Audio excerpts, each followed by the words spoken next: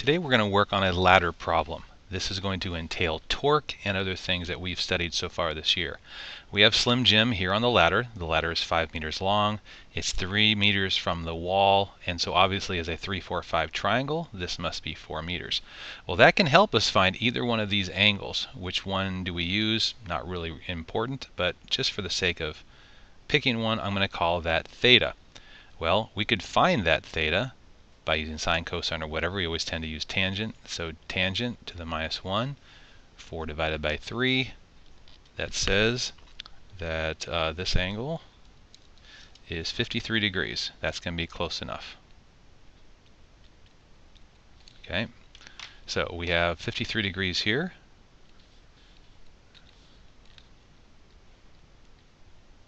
Now we could just put those numbers in that we have and use those for other things, but that just makes it something simple. Alright, so now since this is at static equilibrium, we have to figure out where all the forces are. Well, the force of the ladder is going to act right at its center of mass, which is right here, and that's going to pull down with 120 newtons. First thing you should always do is convert all kilograms to newtons, otherwise you might accidentally put kilograms into your torque equation. Now, I did not give an actual distance that Slim Jim is up the ladder, so if that's 5 meters, let's call that 2.5, call that 3.5 meters, just for the sake of argument. It doesn't really matter what we choose. And Slim Jim, if that's 60 kilograms, this is 600 newtons. All right.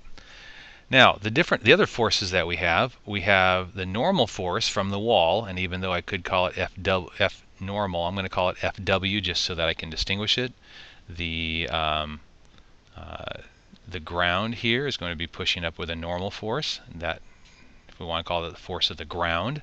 And then since it's going to want to slide out this way, there's going to be friction pushing backwards like that. Okay. Now, for our first conditions of equilibrium, I'm going to move this a little to the left so that we have more room here. The most important, if we talk about equilibrium here, so we have the force in the x direction equals 0. That means that the normal force, the frictional force, which is left, and the wall, which is a positive, must be equal. Sorry, let's call that FW. So the force of the wall, the normal force of the wall, must equal the force of friction. We get that from this condition of equilibrium. Well then, from the y direction, it should be, and I'm just going to do this pretty easily, you should be able to see that all the down forces, which are the 600 and the 120, equals the normal force of the ground up. So the force of the ground must be 720 newtons. So now we have some information.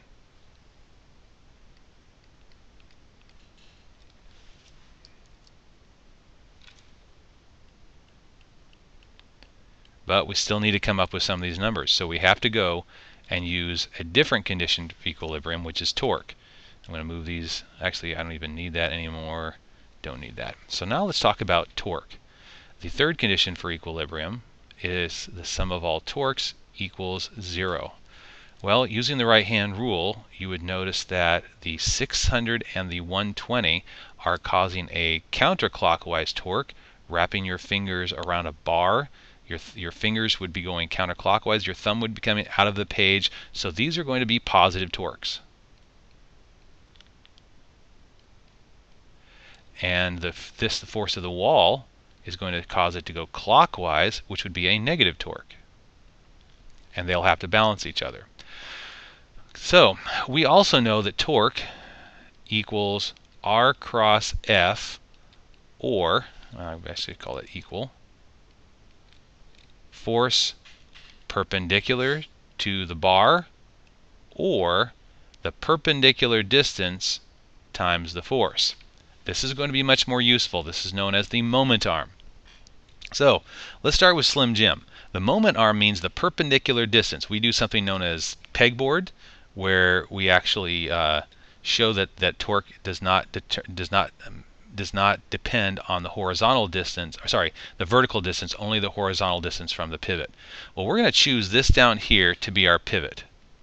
Why is that? because there are two forces here that disappear, and if we choose it up here, only one force disappears. Now, since we already know the force of the ground, that would not be a big difference. So I'm going to take the force, I draw it infinitely down. Notice it intersects perpendicular at this point. I probably should make this blue so that we can see this a little bit better. So this is my force, so I'm going to pull right here. So this is 600 newtons, and my moment arm, or the distance from the pivot, is right here. This is R perpendicular for the 600 Newton force. So if I do this for Slim Jim, is going to equal this distance down here, which is going to be the 3.5 times the cosine of 53 degrees. That gets me R perpendicular. Then I have to multiply by that by the force, which is 600 newtons. And remembering that this is going to be a positive torque. Now, you might want to remember that in my calculator when I do this, it is possible if you do this wrong that it will multiply 53 times 600 and take the cosine of it. So I do the first part, which just gives me 2.11 times 600. And that gives me this number. And again, rounding is not what we care about right now. So that gives me the torque of Slim Jim about this pivot. Remember, draw down. This is your perpendicular. Well, let's switch to a different color here to find the perpendicular, or define the torque of the center of mass of the ladder. Well, here we go. Drawing it all the way down. This is going to be the 120 Newton force, and for it, R is going to be from here to here. And I know I'm right on top of itself. That's a little bit tricky here. So this distance is going to be this distance times the cosine of theta.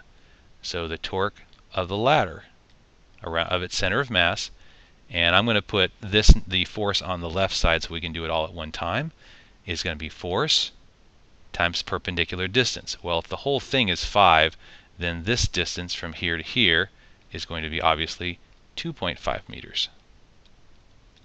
But I want the perpendicular distance, so that's going to be times the cosine of 53 degrees.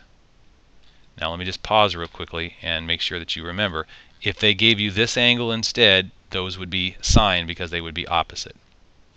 This gives me 120 cosine, sorry, try start over, 120 times 2.5 times cosine of 53, and I get 181 roughly. I know I'm not being cautious with sig figs here, but we'll be close enough. All right. Now, what about the torque here? I don't have a really good color that I think you'd be able to see well, so I'm just going to stay with black on this one. So I draw the force infinitely long, and here it is. From this point straight down, oh, that's nice and thick, you can see that. This is R right here. Now, can you see that if I take this perpendicular distance and I move it over, it ends up being this distance as well? Now, technically, this would be our perpendicular for the wall, but so it turns out that this is the same distance. So we have the torque of the wall equals negative force of the wall times this distance here, which is opposite, so it would be 5 times the sine of 53 degrees.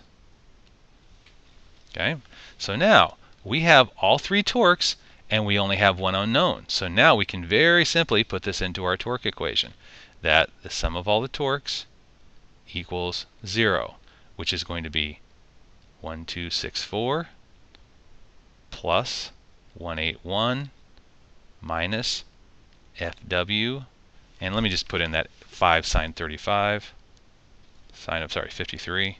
That get me, that's close enough to 4 for me not to care any more than that.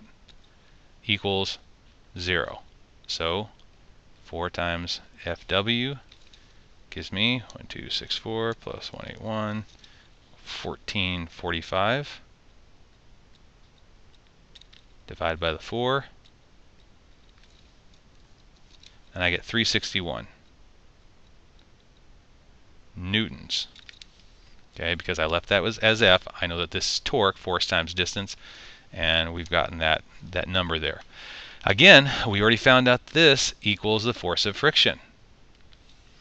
Well, what if, for instance, we wanted to go a little bit step farther and we said this is the minimum for it to slip or something, or we wanted to know what the force of friction is at this point. Well, we've got our normal force is 720, and then the force of friction equals mu times the normal force. We don't have mu, but we could find out what it would be. Right now we know that the minimum force of friction is 361. If this was the minimum to keep it in place, we would solve for mu, would equal the force of friction divided by Fn, gives me 361 divided by 720, and that gives me 0.5. And that's all there is to it. No units on the coefficient of friction. Again, recapping the most important things. Remember to change all kilograms to newtons first, because in this equation you're going to have to be working with force times distance. Remember that it's either find the perpendicular force times the distance, or find the perpendicular distance times the force. And in this case, finding the moment arm, the perpendicular distance, is much simpler.